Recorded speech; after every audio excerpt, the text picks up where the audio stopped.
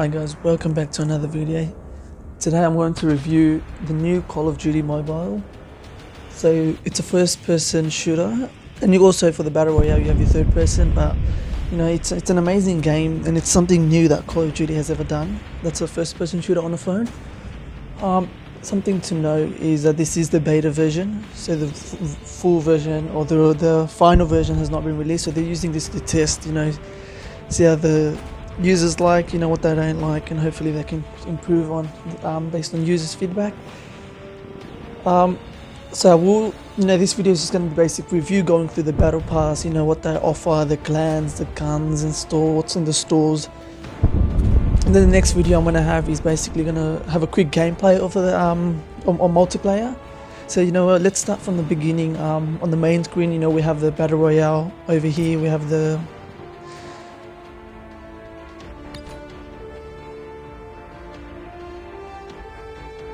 it's going through all the yeah, I haven't played Battle Royale yet because I don't know, a couple of friends were playing and they said it's a bit laggy right now because once again Battle Royale, it's a big game mode, so loading everything, you know, it's probably not ready yet. Multiplayer is the one I normally play at anyway. So in your multiplayer you got your matches, you got your rank match, you can have your private match as well. You know, talking about the loading screen more, we know on the top right shows us, you know, your battery, your Wi-Fi thing, and also so these are your COD points.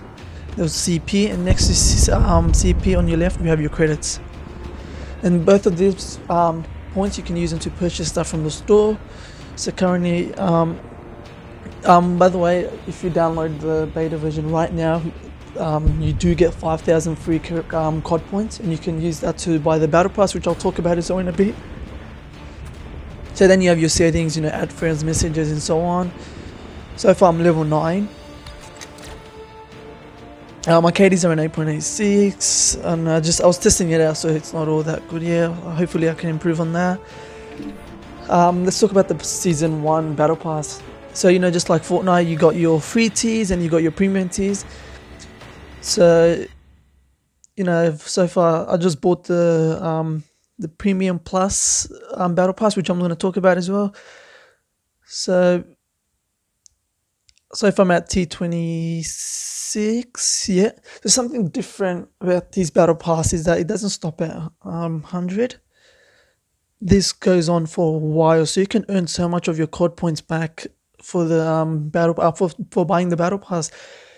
Something to know is that the battle pass costs 800 for just the battle pass, premium, basically the premium one. And if you want to get the premium plus, where you get, you know, more accessories and more unlocks, it's 2,000 COD points. But it's worth it though, because you got free 5,000 anyway. Might as well use it. So a couple of skins that are not in the normal battle pass, you get those in the premium plus. So a couple of good skins you got here. You know, you unlock your knife, seeing it's a pretty good thing, I think, idea or concept for COD. Also, you know, as I said, earning COD points is not only from the battle pass. You can do the battle pass challenges. So the first one which I clicked on is basically your daily and weekly challenges. So even if you're on the free tier, you get to do some of these challenges, but buying the battle pass lets you do other challenges and earn more COD points. Next to the weekly, you got your general challenges, so you can do this at any time, and usually these ones take longer and you earn more COD points. Like I said, if you did all this, you get a lot of your COD points back, so it's win-win at the end of the day.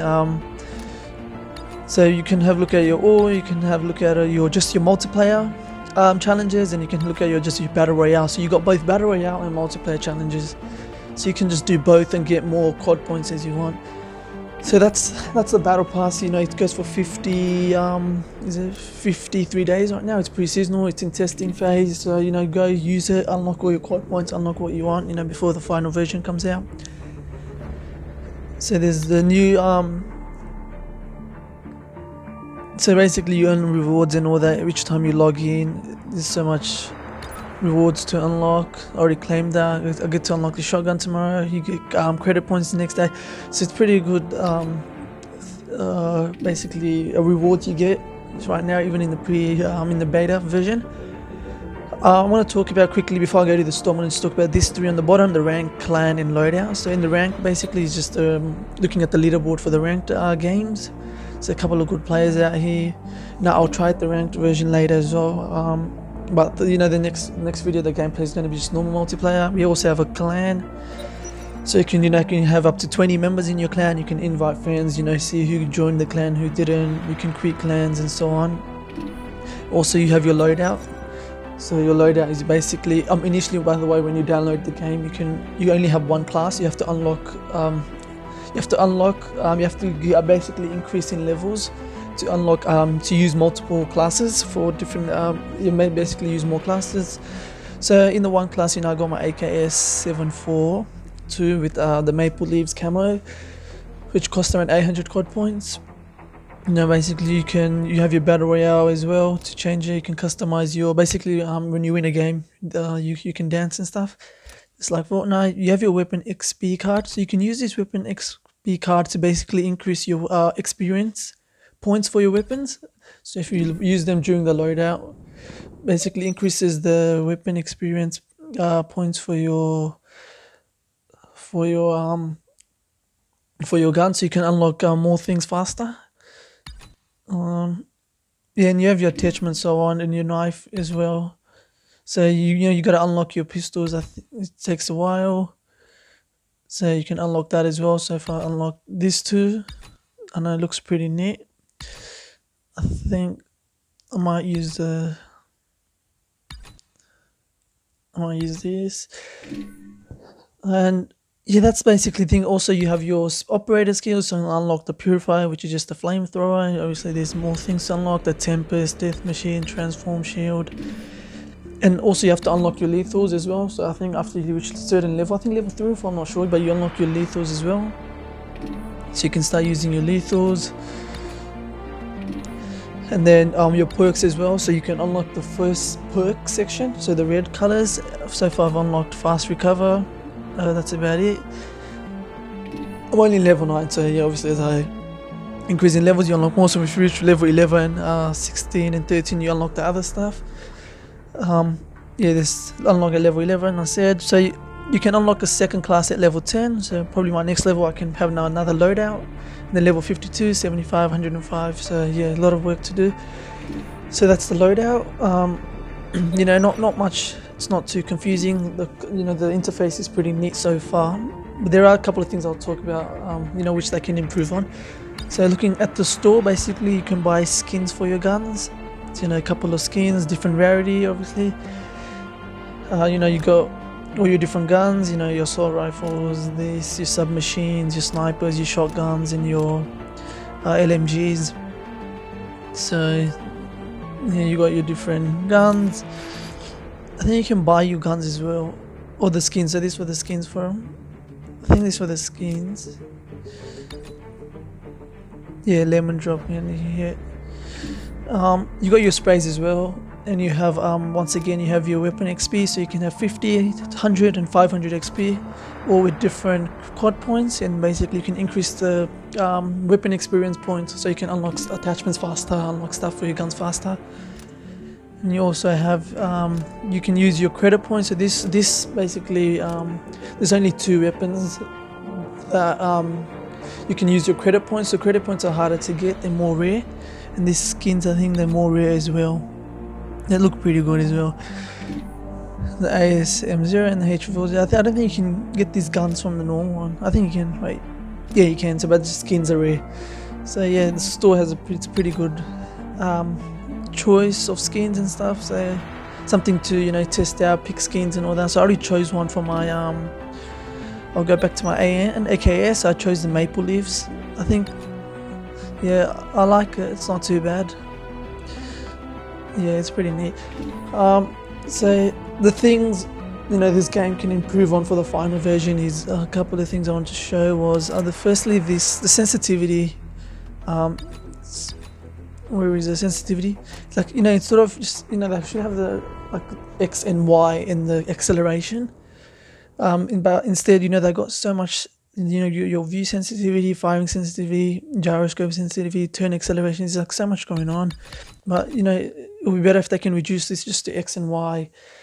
and yeah, reduce this to like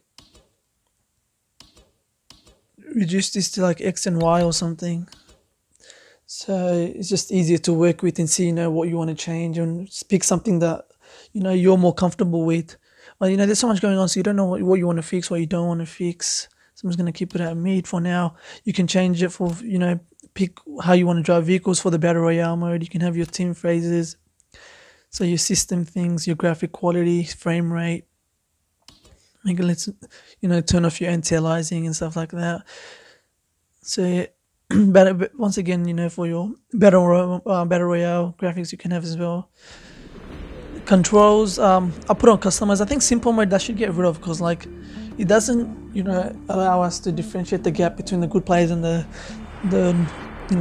average player, or someone who's a beginner. Because like with this, all they have to do is just focus the crosshair on the enemy, and the bullets instantly shoot. I think it's just not, it just doesn't, it doesn't increase the skill of a player, and I think they should like remove that, I think, because with customization or having the shooting button, people can get used to, using the shooting button to shoot rather than relying on the crosshair being aimed at the enemy. And then sometimes, you're moving your thing around, and as soon as your crosshairs on an enemy will just start firing, and I think it just doesn't, increase someone's skill or someone's skill level in this. With this, that's the thing, they won't be able to, progress as a player. So with customization, I use the claw techniques. I got my shooting on the left, the movement on the bottom left. I got my aim on the top right with the crouch as well. And then like on the bottom, you got your gun changes, your pistols, your score streaks, your HP. If you're playing the other modes, you plant your bombs. So you got your grenades, knives, reload, stuff to switch your grenades, I think. You got your shooting thing here as well, and you got one on the top. You got your jumping button. Something I wish they do for the final version is have an option that allows users to double tap to jump. I think that's a really good idea that standoff has as well, because like there's so many buttons. It's like, pressing jump and crouch and doing so much things, it's just harder to do. So I think having a double jump option is pretty neat as well, just reduces many buttons on the screen as well. And for the shooting, I think people who use claw, I think I should have like in this box over here that should allow anywhere. So if you tap anywhere, it fires a bullet. And for the bottom here as well, so like a floating movement thing, I think that's pretty neat as well if they have that. So then you have your chat stuff on the top right and your map, and you also have your special thing over here, operator weapon. It's pretty neat. So like, there is a lot going, but you get used to it. In the next video you'll see the gameplay, see how everything works out. But so far it's good. Small improvements, easy to do as well. But yeah, so far it's pretty good.